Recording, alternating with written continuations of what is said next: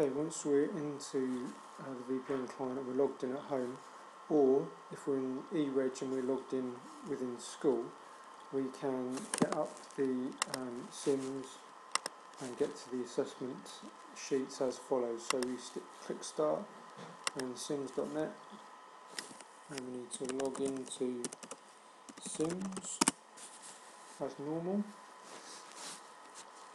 Just wait for it to load up. Again, I'm actually doing this from home rather than in school. You can tell that from the address at the top there. So there's two different ways we can get to the assessment sheet, so I'll show you both of them. First of all, if we're on one of our classes within the front page, we can right click and then go to marksheets,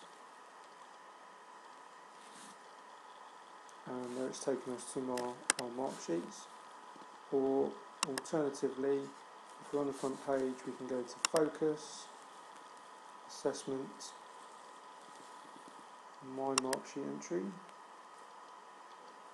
and it looked like we could even, let's try this one, My Marksheet Entry here, which just comes as a shortcut. That takes me straight there as well.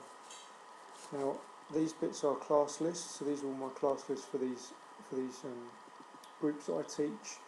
Obviously I've got some Challenger tracking there, and I've got data sheets for these classes as well. If I scroll down, I've got maths exam data, PE data, but then this one here, maths tracking progress staff entry, double click, and that takes me to my sheet where I can actually record my assessments for my maths group. So let's say, for example, Remy Ashworth Quinn 6C, and then I can either go with the cursor to the next one down, and it shows up as red, so it's ready to go.